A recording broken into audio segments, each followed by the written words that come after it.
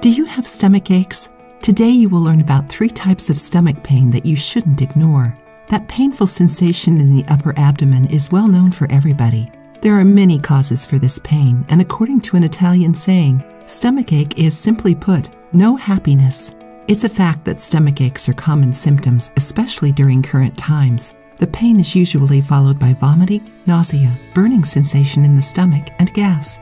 Gastritis is one of the most frequent causes of stomach aches. It causes flatulence, gas, burping, general malaise, burning sensation, and abdominal discomfort. Stomach ache caused by gastritis is usually related to the bacteria H. pylori, which hinders digestion. Reflux is another common situation that causes pain in the stomach. Besides a heavy sensation and burning in the stomach, it can also be accompanied by burps and dry coughing after meals. Reflux symptoms usually appear after a meal and can leave a bitter taste in your mouth. In this case, your diet should be poor in fats, alcohol, and industrialized food. Eat at least 3 hours before going to bed to prevent food from returning to your mouth. Stomach ulcers can be caused by the presence of bacteria H. pylori, or as a consequence of a diet rich in fats, processed foods, and acidic foods. In this case, the person will show symptoms such as stomach pain, nausea, vomiting, and abdominal discomfort. Changes in diet are key for seeing improved results faster,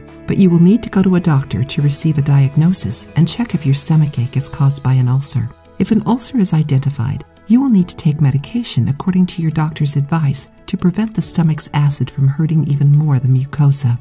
In some cases, your doctor may prescribe analgesics to control the pain. Your diet can help with all these pains and stomach issues. We even taught you how to make potato juice. Watch the suggested video to learn the recipe. To treat stomach aches, maintain a light diet with lots of salads, fruits, and natural juices like watermelon, melon, or papaya.